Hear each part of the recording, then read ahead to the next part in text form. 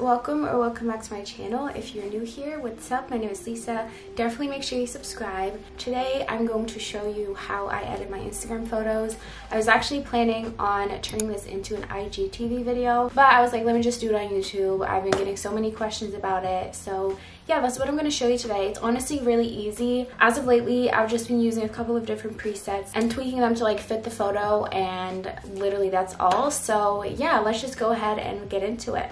So I'm going to show you how I edit 4 different photos. One of them is like an outside photo, kind of like golden hour, and then 2 of them are mirror pictures, and then one of them is just like in front of a white wall kind of shot like that. Those are like my most common photos, I guess. So I'm just gonna start out with the outside golden hour shot. If you follow me on my Instagram, you would have seen this photo. I actually use Emma Rose's presets. I purchased them actually quite a while ago, and I was using them in combination with some like other apps, but as of lately, it's been like my favorite thing ever. Her presets are so good if you're going for like more of a natural look.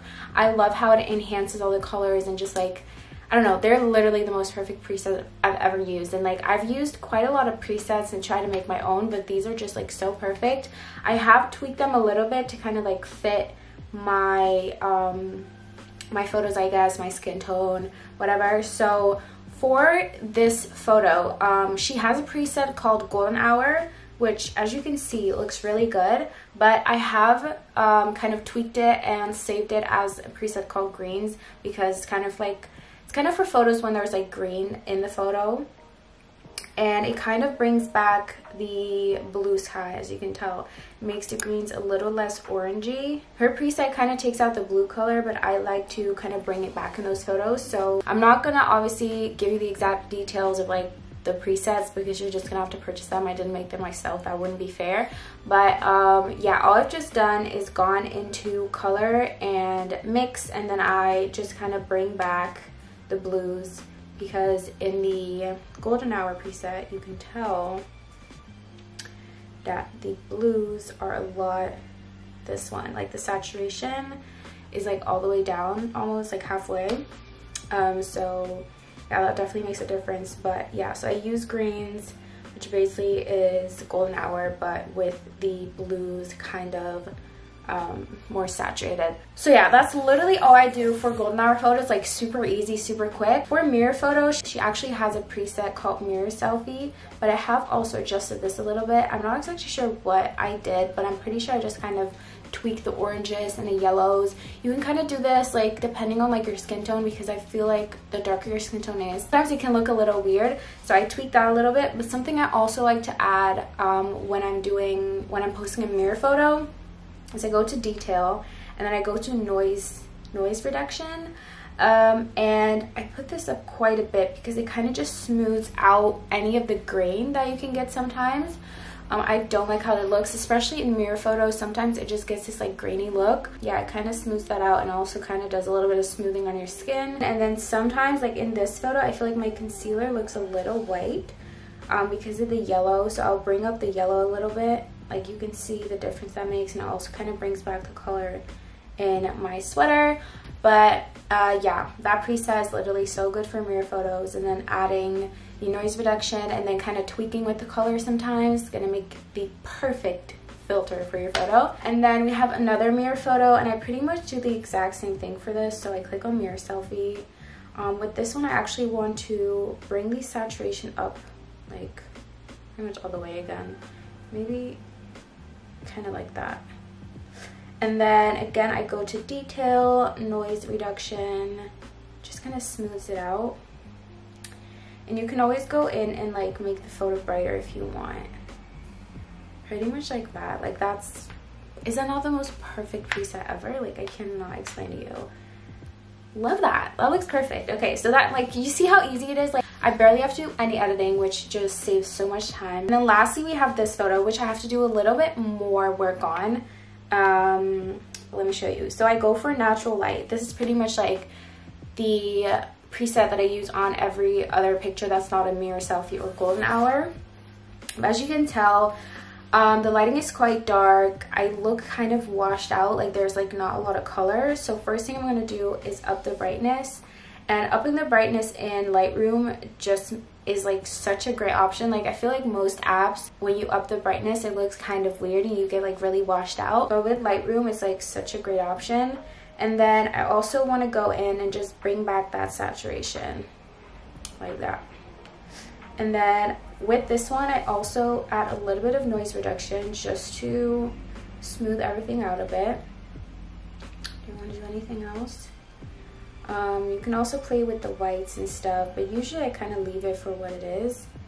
I feel like that looks pretty good. Maybe a little bit brighter. Yeah. It's the before and the after, and you just see like how that brightens up your photo. Sorry for the noises.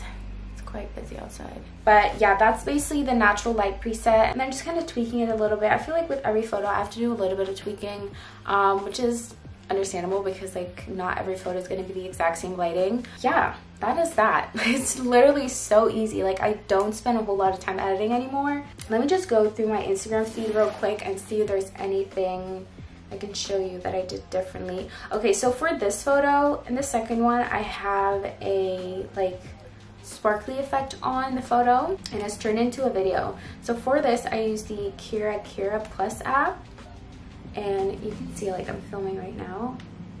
This basically adds a glitter to, you can also do like other filters, but I always just do the Kira.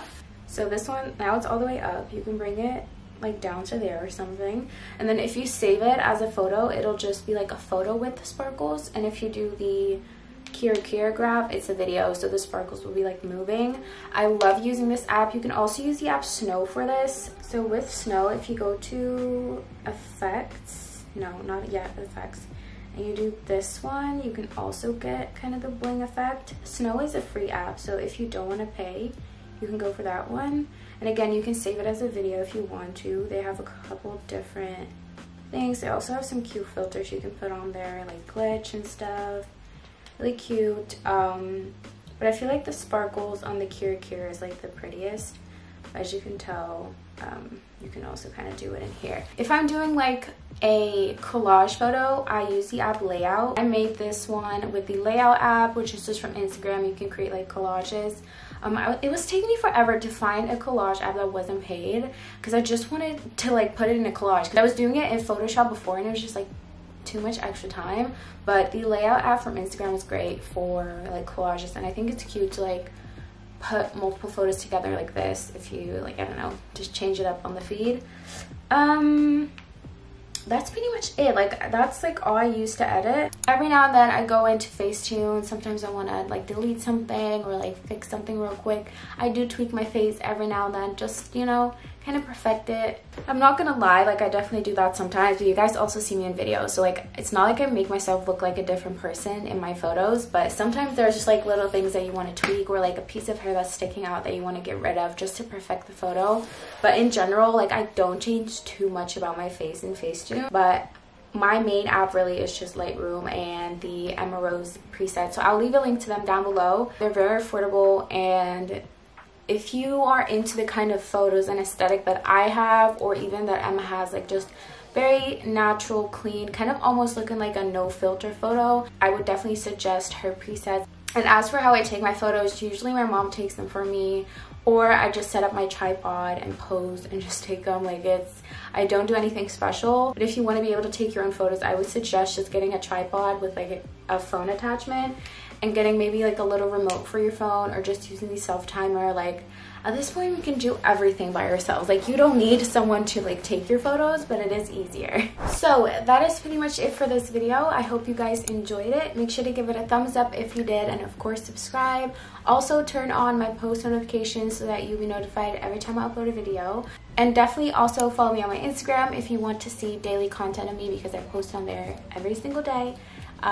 Yeah, thank you so much for watching. I love you guys, and I'll see you in my next video.